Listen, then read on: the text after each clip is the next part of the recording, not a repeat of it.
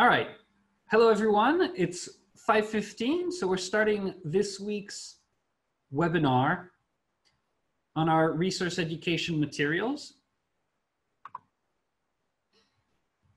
Perfect, Tatiana. Everything is okay. You can hear me. Very good. So, as the invitation stated, there are a few things we're going to do today. I'm going to give you a quick materials update on some new activities we've developed and we've added to the website. It's to answer a few of your requests.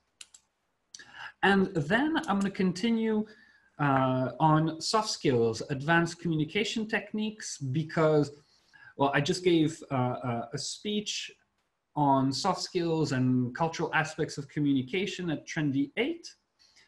And there were a lot of teachers who asked me where I get the materials on our website, and to get a quick idea, first idea of how to introduce the first soft skills in your lessons. So today we're going to talk in particular about the soft skill of implying in English. And specifically, it's a very good teaching technique for students to really master present perfect. So that's the plan for today. So let's start with our materials update. Now, I got a few requests over the last 2 weeks for writing activities. So I wanted to show you this because this is not new really on our website, but some of you might not be aware of how many writing activities we have already on the website. You see, right here, what you can do, you can search for writing activities here in skill and select writing. There are lots and lots of writing activities for various levels. But the request was in particular short writing activities that we can add to our lessons that will not require too much preparation and that will get students gradually to develop their writing skills. Let's not start with big writing activities like essays, things like that, reports for exams. We're gonna feed our students regular short writing activities throughout the course to make sure that they develop this at their own rhythm and they develop this steadily. So you see right here in target language, start typing writing. You'll see there are different topics: effective writing, linkers for writing. I want to focus on short writing activities that we can use in our lessons. So there are a few types of activities that I want to show you here. First of all, it starts with same beginning. You see here, same beginning. There are different types of activities, different activities called same beginning. This is for higher level. This is really to help students develop their creativity. So there's always a video explanation here that goes with it. It's on YouTube. The link is right here.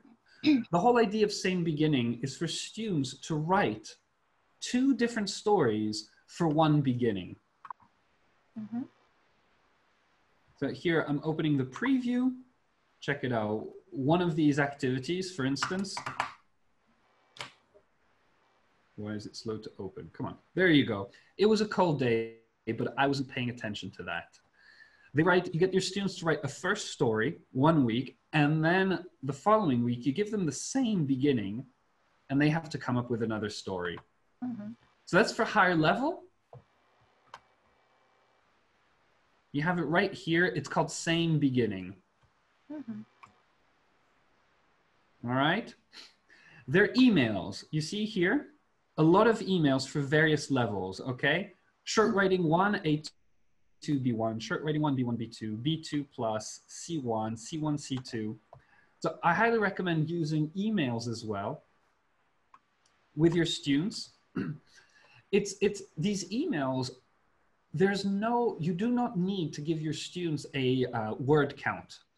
This is really at any level, you can adapt it. You can get your students to just answer emails naturally, the way they would do without an exam context, without exam instructions.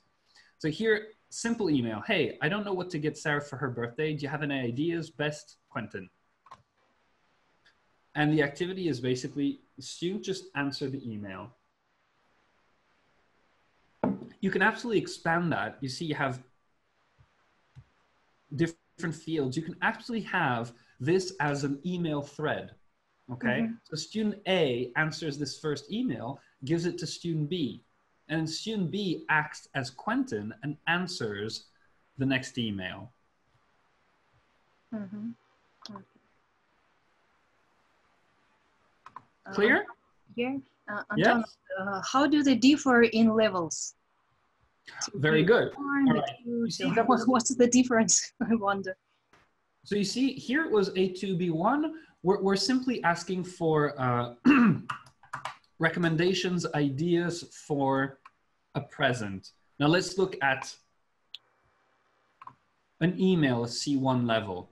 Dear sir, madam, you hit my car, a blue convertible, last week. I have it on video. Please write me back so that we can figure out the insurance. So here you see the context is of different level.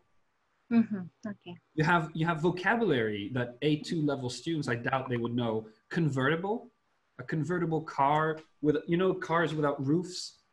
Figure out the insurance. I'm not sure at A2 level students are ready to discuss insurance claims by email. Okay, let it be. Let's see. All right. Yes, thank you. Now, if you are preparing your students for exams, feel free here to add a word count.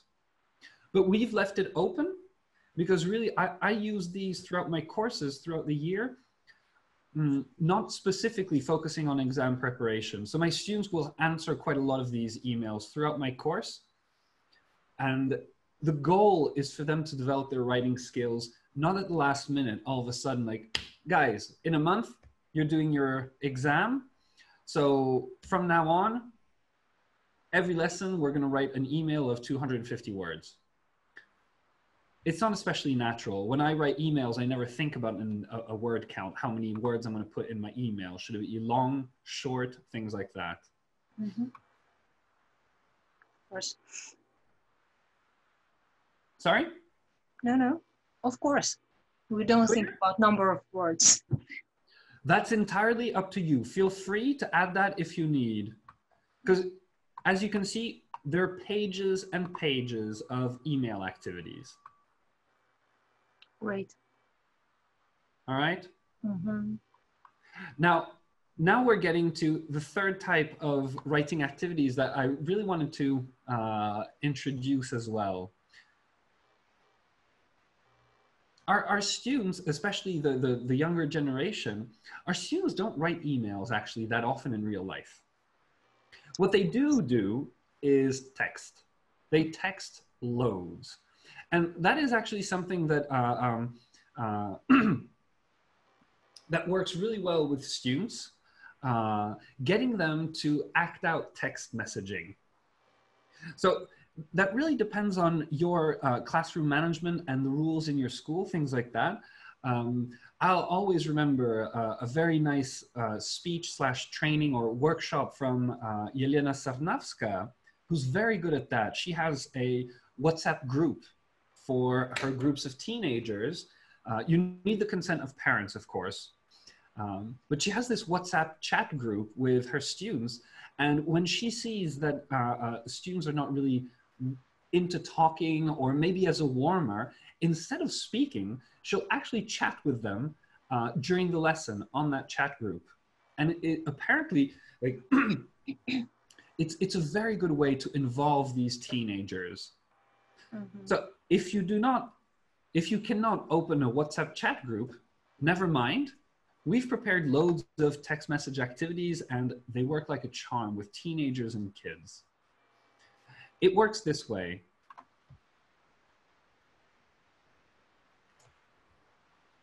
Why is it taking so long? So these text messages are going to appear as simple speech bubbles on a sheet of A4. This one starts, for example, do you know Bill? And You pass it on to the next student, and student answers in the next speech bubble. No, I don't know, Bill. Why? Student A answers. Why don't you know Bill? He's the leader of our class. Oh, really? The next text message. Oh, really? Do you mean Jack? No, I mean Bill. And you continue like that. It's a text message system. Students have loads of fun. They get to use their own creativity that they already have in their L1 in text messaging that they don't especially have in emails.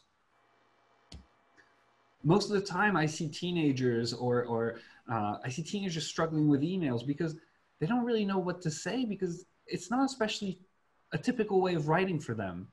When you give them these text message activities, you'll see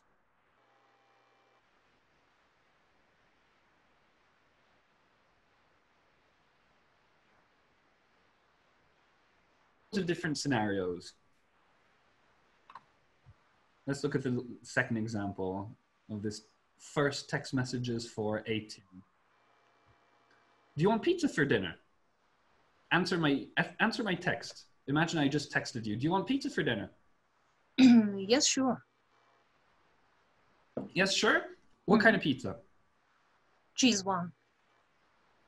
Cheese and tomato pizza. Tomato pizza. Cheese and tomato. Cheese. That's a very simple. That's a very simple pizza. I'm in the mood for something a bit more adventurous today. Okay. What would you prefer? I'm thinking maybe pineapples. What do you think about it? Okay, with bananas for sure. Okay. Do you mind? So you see, we can continue back and forth like that. The idea is that here students, it's almost a speaking activity, but students are doing it in written form. You can use that to focus on their spelling mistakes, their formality, their fluency in writing, and to build students up again.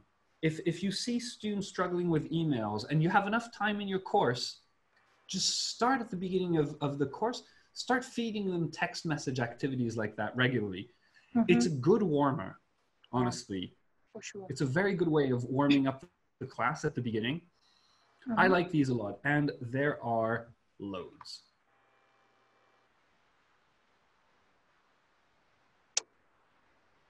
My internet is going a bit slowly. There are loads and loads for different levels. Here it's all the A2 ones, but you see there are 3 to 11 pages of these emails and text messages.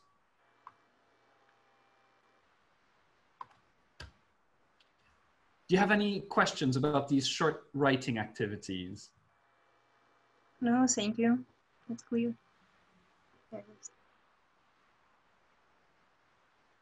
Clear? All right.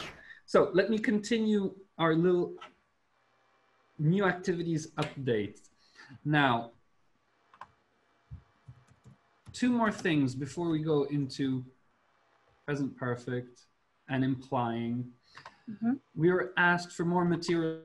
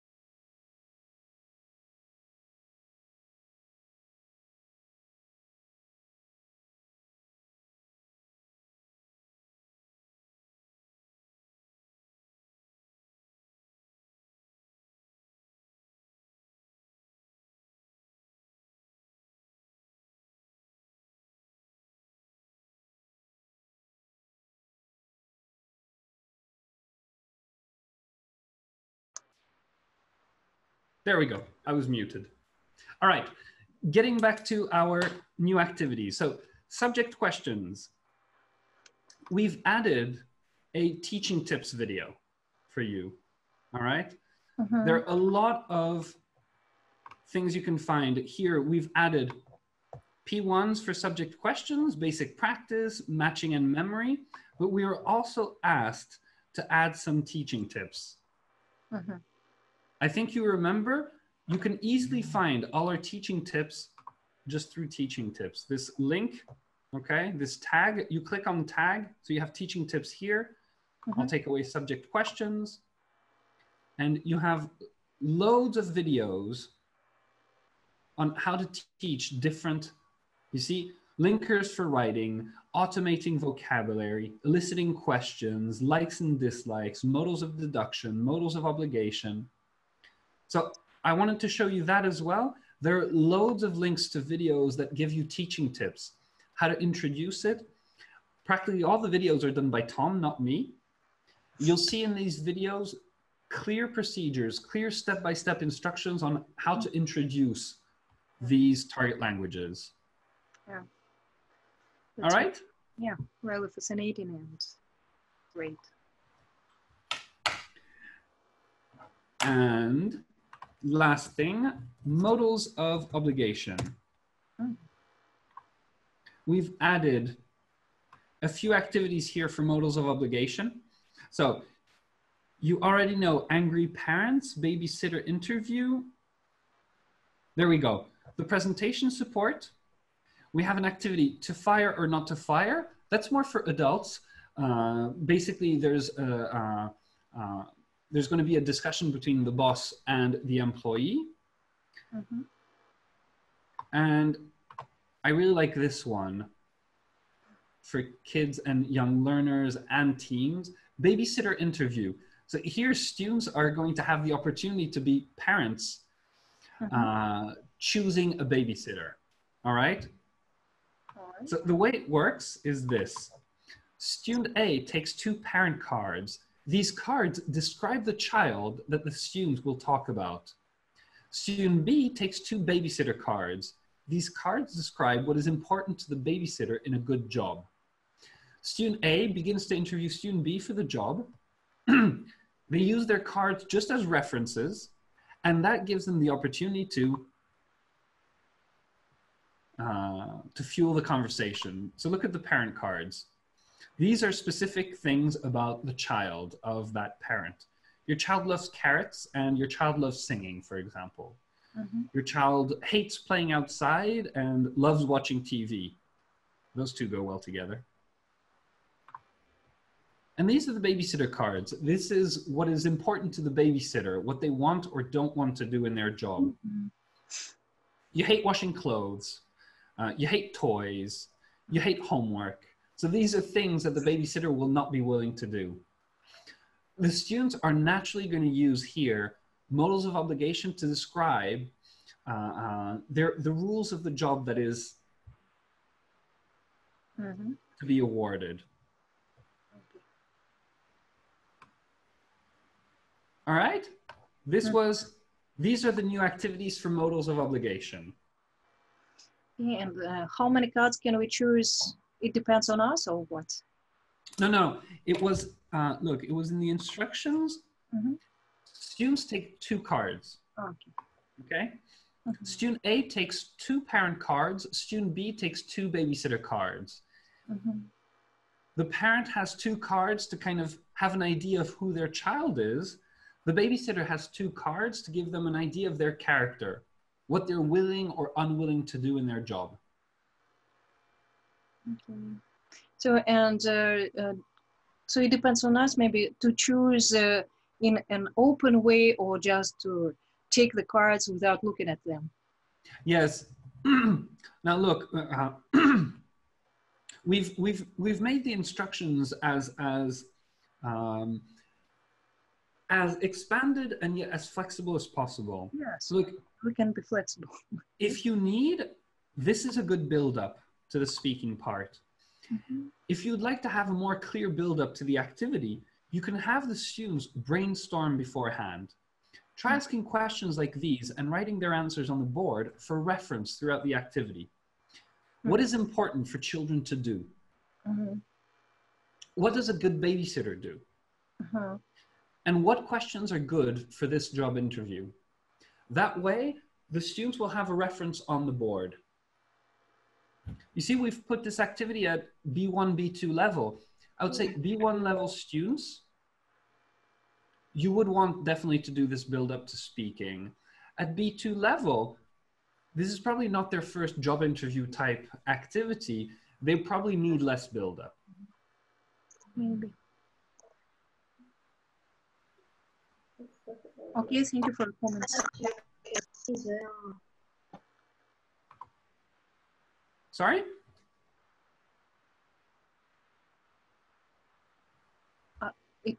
Somebody was asking something. What was the question?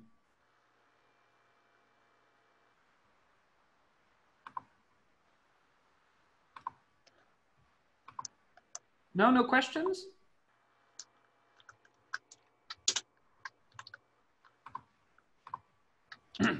All right. Now, I want to get into implying in English and present perfect explains now. We've got a very nice. All right, in target language, I highly recommend try present perfect explains now, okay? Type in the search simply present perfect explains the situation now.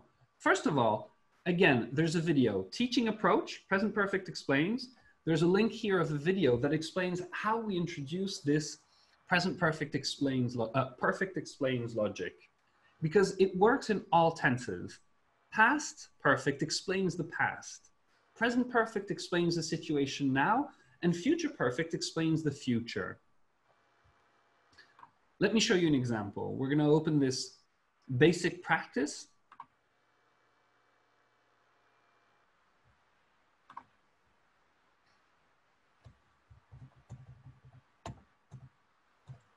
So you see, in this basic practice, we give students the formula and the logic. How does it work? Well, I like introducing this notion of present perfect explains now first through emotions. It's the most logical. So here, for example, we have in the past, why did you feel great? I felt great because I had slept very well. Why do you feel great? I feel great because I have slept really well. You can do this, you can continue this logic with a lot of different feelings, a lot of different emotions. I feel hungry right now. Why? Because I haven't had lunch. Because I've had a tiny lunch. Because I've worked a lot today. I've thought a lot and my brain needs food. You can do this with a lot of emotions, and you show the students the logic. I feel angry right now. Why do I feel angry?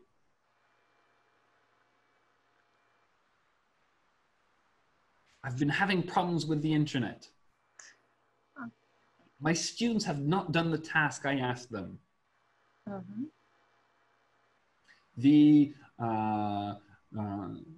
The hotel hasn't called me after the complaint I filed. All right?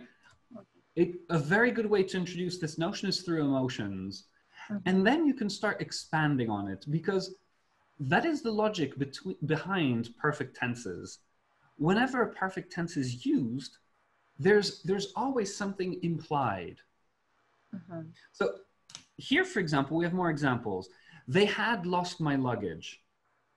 Well, what can I understand? If I just hear someone telling me they had lost their luggage, someone had lost their luggage, I could guess the following things about that person. Maybe that person was angry. Maybe that person was shouting at everyone. Maybe everyone was really... Same thing in present perfect. I haven't met my neighbors. well, if a person says this in present perfect, I haven't met my neighbors, what can I guess from the context? Maybe the neighbors aren't really friendly. Maybe they're new neighbors. Maybe the person who said it isn't friendly. Maybe that person doesn't really like meeting new people. There are a lot of things that we can kind of take out of a perfect. And there are loads of activities here that will help your students to grasp that notion, to really master it, to take it in. So I like this, for example, match the sentences with the pictures of the situations. He's won a new TV. He has never liked his neighbors. He had never played such a difficult game of chess. And the students will match it to the picture, the emotion in the picture. Mm-hmm. Next page.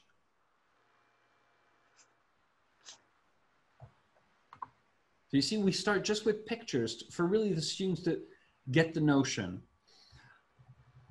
Next, I love this. So we give students examples of past and present perfect. The students need to quickly say if it's now or the past, and they need to make some assumptions about the situation. Mm-hmm. So for example, I've eaten some bad food. That's the present. All right, what can we guess about the person? I've eaten some bad food. Maybe that person is at the doctor's or going to the doctor's. Mm-hmm. That person can probably not come to the business meeting if we had a business meeting. What else can we guess about the person? What else can we assume? Mm-hmm. Just maybe he feels terrible now. Person probably feeling terrible now, maybe in pain. Mm-hmm. We hadn't seen number two, we hadn't seen each other for years. Now, that's not the present anymore, that's the past. So it doesn't explain anything about now. Mm-hmm. It explains something about the past within the story we're telling. So what can I assume? We hadn't seen each other for years. What can I assume? Well, maybe those two people didn't recognize each other. Yes? Yes, and we met yesterday. So we met yesterday, we hadn't seen each other for years. Mm-hmm. Maybe you didn't recognize each other because you hadn't seen each other.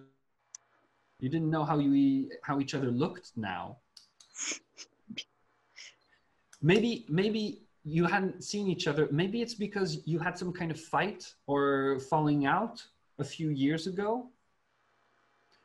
Maybe one of you moved to a different area of the city or even to a different city or country. Mm-hmm. There are a lot of things we can assume. And you continue here with all these situations. And again, this is really, really good for students not to just learn present perfect in all the different scenarios that are real throughout our textbooks. Present perfect with already and yet, present perfect with for and since, things like that. Because in all situations, present perfect explains now. Past perfect explains the past. The students need to master that basic logic, and then all the details behind present perfect, all the little nuances and situation, they'll understand them. Mm-hmm. Next page. So you see here we're mixing present and past perfect. I like that as well because the logic is the same. Mm-hmm. On this for now.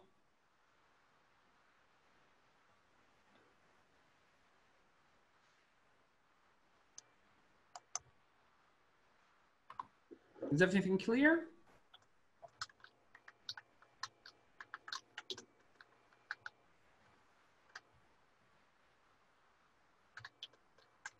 Why is the activity taking so long? There we go. I wanted to show you the last page.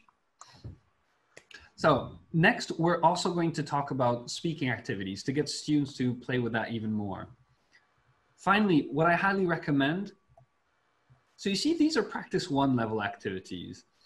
What I highly recommend then, so you have students thinking about emotions and how they can imply emotions using present perfect. Then we made assumptions based on present or past perfect sentences. The next step is the opposite. Explain the following situations using a perfect tense. For example, he's quitting his band and getting a real job. For example, the band hasn't become successful after 15 years of trying. Or he has finally decided to listen to his parents' advice. All right? Yeah. It's high time. It's high time to do this.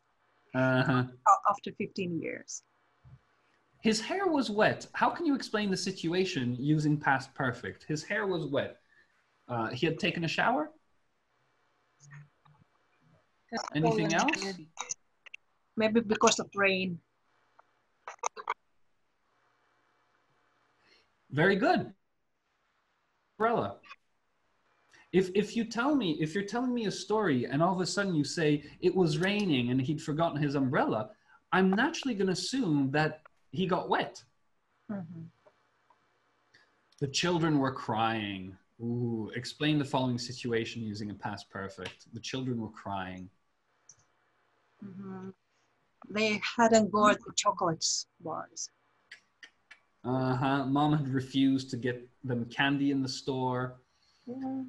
Their favorite cartoon had been canceled. There are a lot of different ways we can do this. And exercise 4 here, there's a more concrete activity. Your friend Will is retiring from his job. You have to give a speech. You want to use present perfect or past perfect to explain a few things about Will. So Will is a great friend. He helped me become a better person. We're close friends. He had a successful career, and he's excited about having more free time. Here, students have more freedom to play with the tense. Any questions or comments on these activities? Perfect explains. No. Clear? Yes, everything was perfectly explained. All right. As I said, there's a video approach, and there are 2 basic practice for different levels. B1 here, we're going to keep it simpler. B2 plus, it goes more in detail. Mm-hmm. All right? All right. Now, there's another activity I wanted to show you for present perfect in general that I really love. It works like a charm, and you're going to be amazed at how your students are going to get speaking using present perfect. There we go. This activity is called 10 fingers. Wow. Are there 10 fingers in the English language? Sorry? Are there 10 fingers in the English language? Actually, I know that there are 8 fingers and 2 thumbs. So all the rules say even in tests, it's really difficult and I don't know, awful. Honestly, I'm neither a doctor or a biologist or a specialist in any way. Yes. To me, no. Yes, of course, there are 10 fingers. I met this situation in the test for students for 7th grades. Yes, how many fingers are there? And the answer was 8.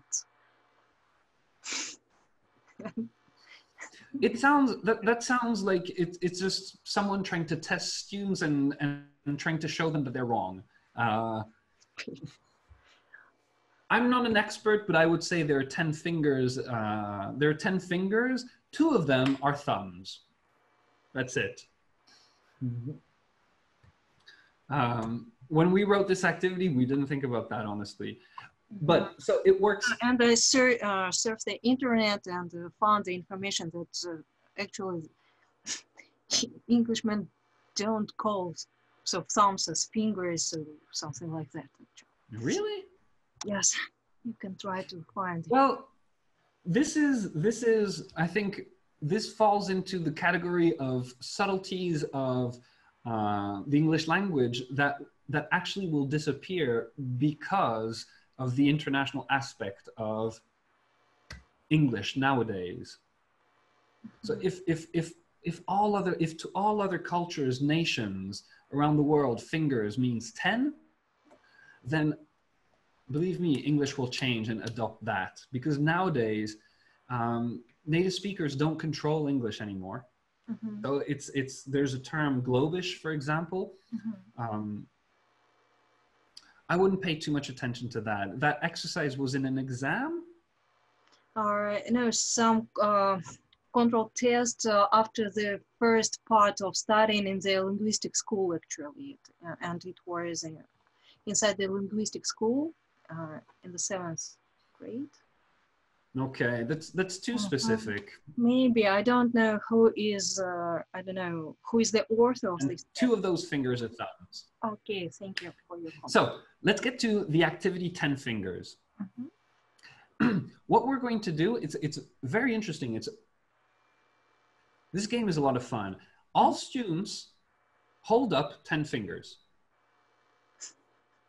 10. And in turns, so it works the same with 5 if you have less time, basically. In turns, students say a sentence about their experience. So it can be about their experience using present perfect. It can also be about them explaining now. So I've been to New York. I say this phrase. If it's true about any of you, you take 1 finger down. So what you want to do is find experiences that you have that are most likely common to the others, so that their fingers go down faster than yours. And in the end, the last student with fingers up wins the game. You can also put a time and count the most fingers at the end to avoid going too far. So is it clear? Yes. Yes? You just continue going around like that in a circle, and students gradually. So let's play very quickly, just as an example. So, well, this is true about me. I've been to New York. Okay. Okay, everybody who's been to New York, 1 finger less. No. All right. Now your turn. Someone say a sentence in present perfect.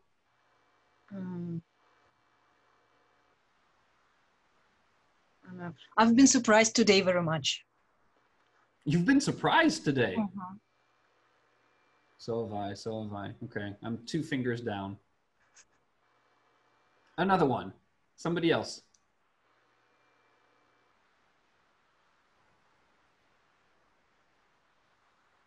I've been to Montenegro. Ooh, I haven't. I keep my fingers up. Okay, I put it down. So you see, we continue like that.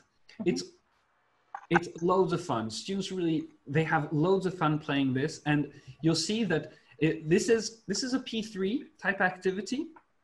Students are quickly coming up with experiences from their lives or emotions that they're feeling right now, and they produce present perfect sentences. Yeah, it's really fun. We've also put this under camp materials because this is a very easy, fun game to play at camps, different kinds of projects, things like that with kids.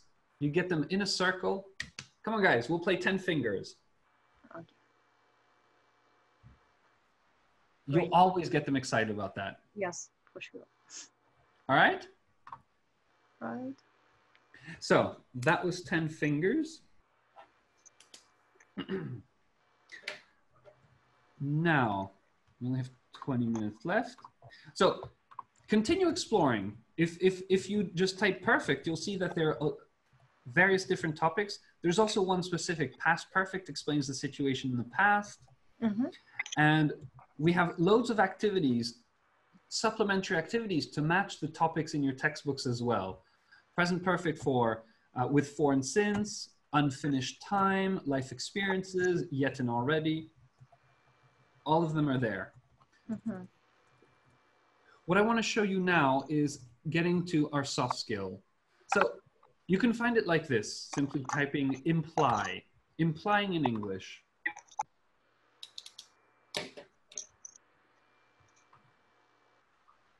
Implying in English will show you a bunch of activities like this that are really, these are communicative skills. These are soft skills.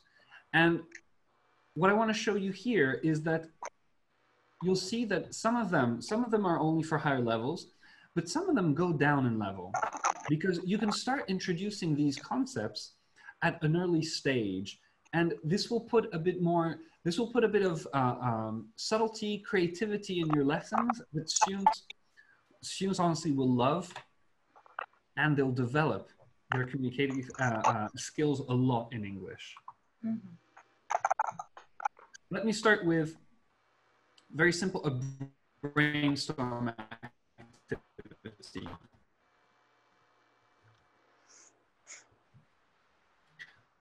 We call this basically ways to say. There are different ways to say things, and they stick to who they are in terms of formality. For not that many students, actually, they're comfortable actors, and that will try to assume the role that they see in the activity.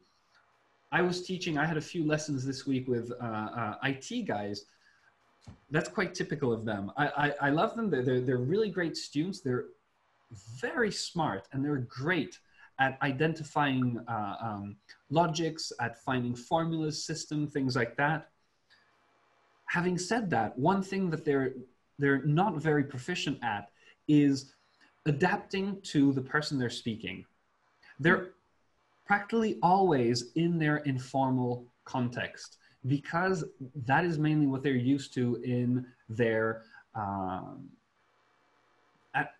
teams at work. Mm-hmm. So what we're going to do here is simply start with asking the students to brainstorm different ideas on how to handle different situations. So situation 1, someone asks you what you think of the soup, and you see B, I hate it. You really, really do not like this soup.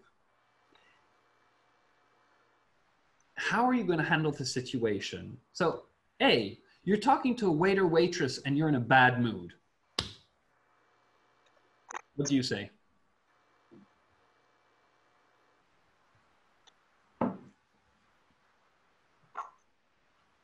Thank you, goodbye. All right, thank you, goodbye. You might ask for another soup. You call the waiter or waitress and say, I cannot eat this. I asked for a real Russian borscht, and this is not a real Russian borscht. Please, get me another one. Situation B, you're talking to your best friend. Mm-hmm. Now, this is an entirely different situation. A, well, actually, it's not really the waiter or waitress's fault. They didn't cook the soup, but still, you're kind of in a bad mood, first of all. Second of all, you've paid for this service. So you're a bit more direct. B, your best friend, I mean, borscht, come on, it takes hours to prepare. I've never prepared it myself, but I've heard it takes a good amount of time to prepare. So it's your best friend. You're not gonna just throw the bowl of soup in their face, are you? Of course not. And last scenario, extremely formal. You're talking to the Queen, okay? The Queen, for whatever reason, the Queen has decided to welcome you at Buckingham Palace, and you know very well that the Queen didn't cook the soup herself, but still, it is her soup from her kitchen. Situation 2, Joe is stupid. You want to say Joe is stupid. Now, scenario A, you're talking to Joe's mom. You're definitely not going to say Joe is stupid. B, Joe is your boss. You're talking with your coworkers. Now, coworkers, it depends on the relationship, but you want to make sure that nobody tells Joe afterwards. And C, you're talking to your friend, Joe's girlfriend. So again, 3 a very simple sentence, Joe is stupid, but 3 very different scenarios. I love these brainstorm activities. It's a great way to get students to start playing with language, be more creative with language. And you'll see that here they'll play, for example, they might play with present perfect to explain now. They don't have to. Anton, may I ask a question?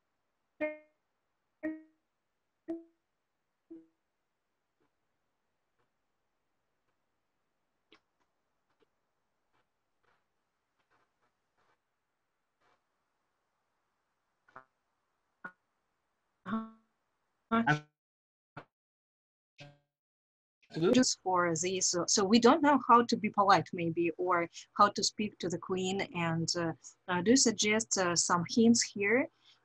So. All right, I see what you mean. Yes. This is a brainstorm activity, which means we do not give hints. A brainstorm activity is a bit like task-based approach, where you first give the students the opportunity to express themselves, and then you adapt your lesson. You give them tools to do it even better. Yes. If you want hints for your students, if you want your students to give your students help on how to do this, there's 2 very important P1s here. Firstly, implying in English, strategies and exercises. Here you'll have, I can open it, you'll have a more detailed and a more analytical approach to it. This is a lesson, basically. We'll go over, there'll be a long text, and we'll go over different strategies, how to imply in English using present perfect, how to imply using conditionals, using negatives. Yes. So here we're giving students a model to follow. And I'm speaking about the mode of behavior. Does that answer your... Yes, thank you for your answer, of course. And I'm speaking about the modes of behavior, the etiquette rules, maybe. So, oh, we don't... Honestly, etiquette rules, things like that, there's already loads of information on that in textbooks. No way. Tom and I have not started doing activities based on that because, well, personally, I find it this way. I don't think it's humanly possible to prepare students for every single etiquette and rule that exists in the English-speaking world. Because, once again, we're now in the age of Globish. It's very difficult to predict what real-life situations our students are going to find themselves in. You might be teaching English to students that will never, ever go to the UK and might never, ever speak with an Englishman, a Scotsman, an Irishman. So I prefer giving students strategies so that they can adapt in real life to different situations. So these strategies, for example, implying in English, flowery language, persuasion techniques, how to answer questions. You'll see that there are a lot of advanced communication skills on our website. We never take a look at specific rules or etiquettes of one specific situation. We always take strategies, look at the broad situation, the strategies that will work in human communication, so that our students can learn the details of where they're going when they need it. Yes. Honestly, rules and etiquettes, even if your students don't learn them with you in class, they can look them up online.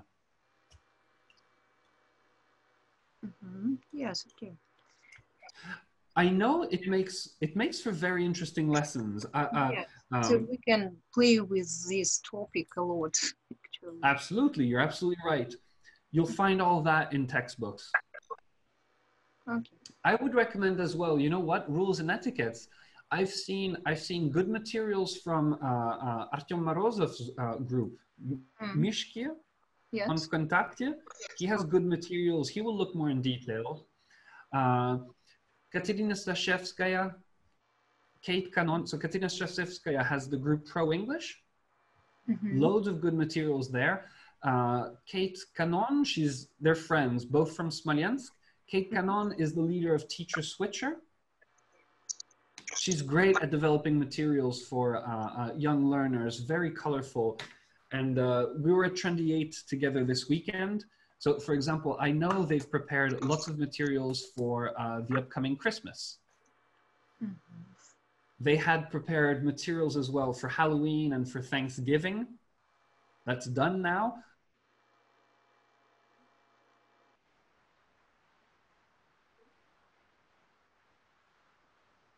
I can't hear you.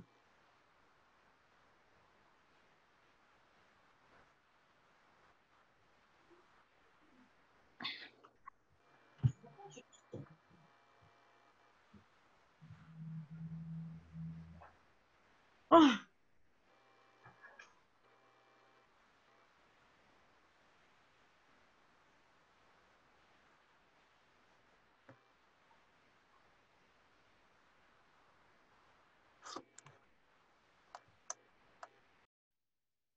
Oh, wait, sorry for that. I just unmuted.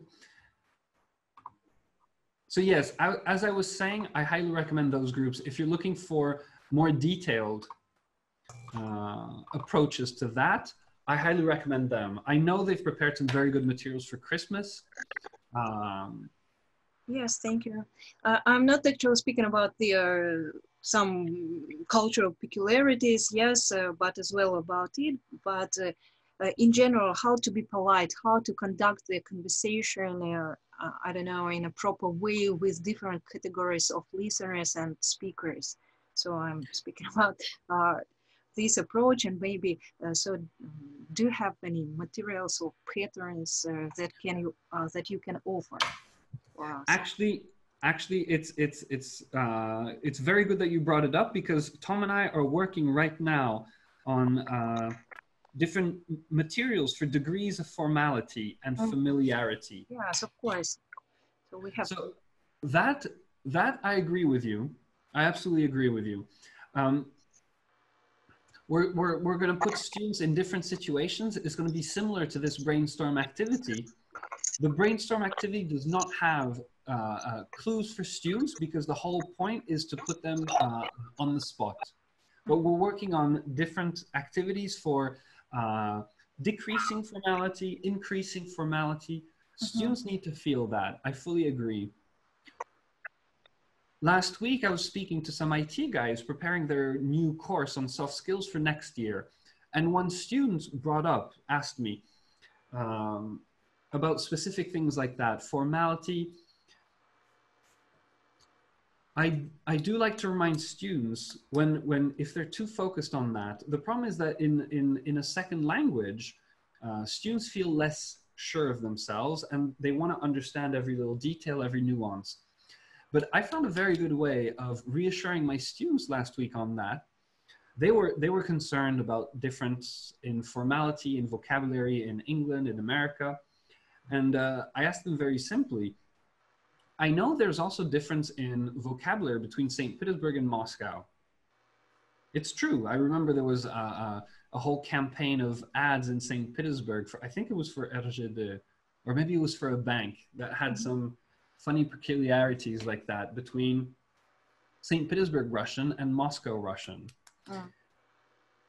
So there is a difference. I agree it's not that huge, but I ask my students very, very directly, you're from St. Petersburg.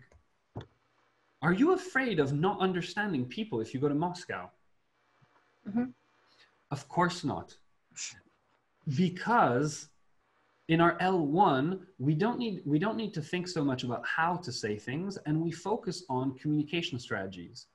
Even if we don't know a word in our L1, we'll either guess from context, or we'll be very comfortable asking the other person what that means. Students struggle a bit more with that in English, and we're going to work on activities for that. Yes, okay. Thank you. So as I said, coming back to implying in English, I highly recommend brainstorm activity. Use the strategies and as well the perfect tenses for implying in English right here.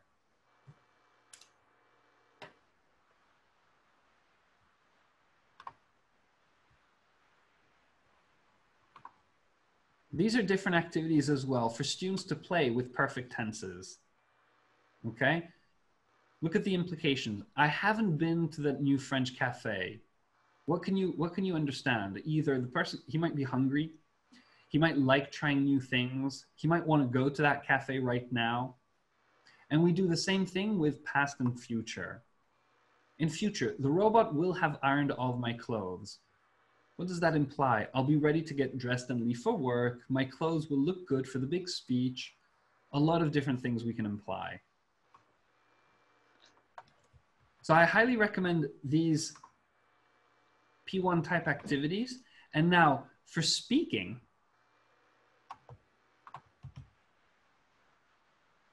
I highly recommend this. Oblivious, offended, accepting. So this activity you can really play with loads of different levels. The activity gives students practice in implying when approaching a more sensitive topic. They're going to, on each card, there's going to be something a bit sensitive that they want to tell the other person. And they're going to have to play with their English to do that. You can give the other student a die and kind of an instruction how to react. So for example, if they have a die, you tell the student 1, 2, oblivious, 3, 4, offended, 5, 6, accepting. And you see, for oblivious, student B acts as if he or she doesn't understand what in the world A is talking about. For offended, B becomes offended. This will be a bit of a conflict situation. And for accepting, B just clarifies the situation and acts in a grateful way, trying to solve the problem. You don't have to give your students a die. You can tell them to react in an absolute natural manner. Let's have a look at a few cards.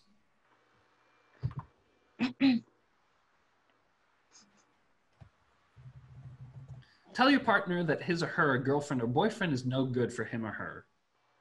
Make your person understand that his or her clothes are not good for formal situations. Try to make your partner understand that he or she isn't a good listener. Oh, look at the one right underneath. People think your partner is a jerk. Make him or her understand that. All right? Students are going to play a lot with their English here. It's a great opportunity for students to be creative with their English. They can use perfect tenses, they can use conditionals, loads of different types of vocabulary to imply exactly that without stating it. And student B can play on different types of reactions.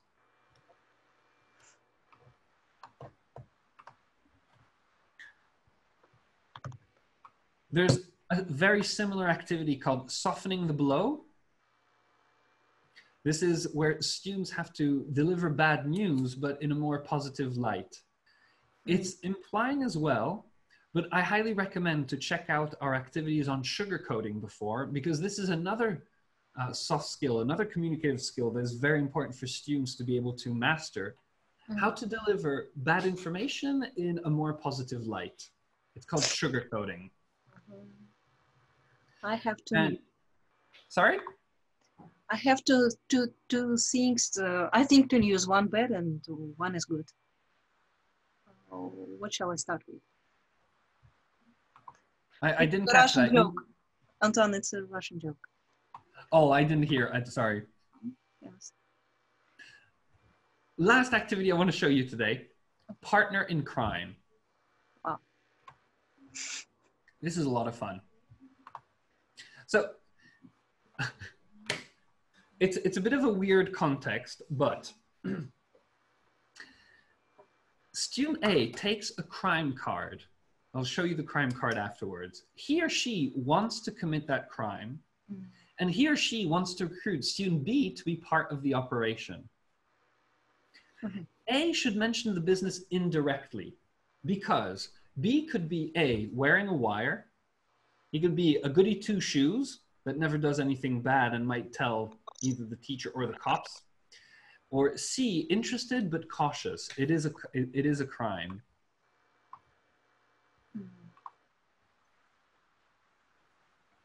So the 1, 2, 3, 4, you can play it with a die to give student B some more guidance. And here you want to cheat the lottery. You want to steal some TVs from a big warehouse. We're not recommending, we're not pushing our students to do that, but you see, in this context, it gives students a clear scenario where they want to imply without being too direct. I've played this activity with loads of students, teenagers, adults. It always works like a charm. And students really get into the whole idea of implying without saying directly. So I highly recommend that activity as well. Okay. All right? Mm-hmm.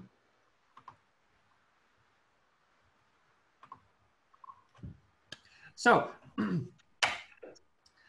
that's everything I wanted to show you this week. We're going to have, it's thanks to Trendy. We had a great weekend, but I didn't have the opportunity to give you a webinar last weekend. So we're going to have another webinar quite soon. And shall I continue our webinars, devoting part of our webinars on soft skills? Because we have loads of activities on our website on that. And really, it's a great way for you to, your students are going to shine, but your students are going to also see you shine. They're going to, when we use these activities in classroom, you become more than just a teacher. Your students gain a new level of respect for you, and they love participating in these activities. They entirely see the benefit, and they're going to work. So more soft skills, I see. Yes, in the chat. Mm-hmm. Yes, for sure. It's really interesting. I'll continue on soft skills, right? So next week, or maybe even this weekend, we'll see. I'll invite you to another webinar, and I'll continue expanding on the soft skills.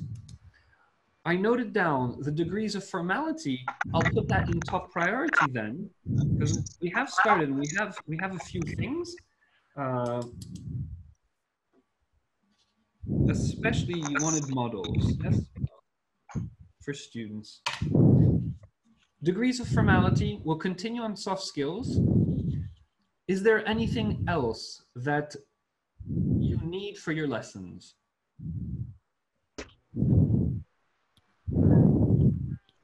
Do you have any new requests for Tom and me? No, we'll think about it, maybe.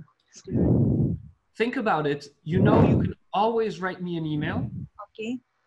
All right. Let me know if you have anything specific that you need help with. It can be how to teach it, and we'll shoot a video on that. It can be more activities to automate skills. You know, we love building reflexes. We love designing games for that, activities for that. More speaking activities on specific target languages, you let me know. You can always email me. And remember that on our website, you can also message me. Okay? Just go to messages, inbox. I'm the first right there, Antoine Marc. All right? Okay.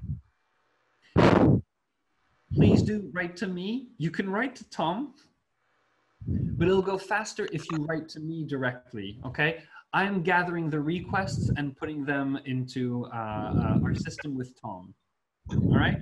Okay. You can still message Tom and give him nice, I don't know, tell him he's doing a good job. He'll appreciate it. Okay. So, all right? Thank you both. All right, if you have no more requests then, I'll say goodbye for today and catch you very soon beginning of next week, I think. All Yes. right? All right, Tom. This time. Okay. All right? Bye-bye, everyone. Have a good evening. Yes, thank you, you too. And I hope those soft skills were inspiring. For sure. All right, I see a request as well for more automated. I'll do that. Tatiana, feel free to write me if you have any specific target language that you want to automate, okay? All right, bye-bye, everyone. Enjoy your Thursday evening, right? Yes, Thursday evening. Enjoy your Thursday evening. The weekend is coming soon. Yes. Okay, Bye-bye, everyone. Bye.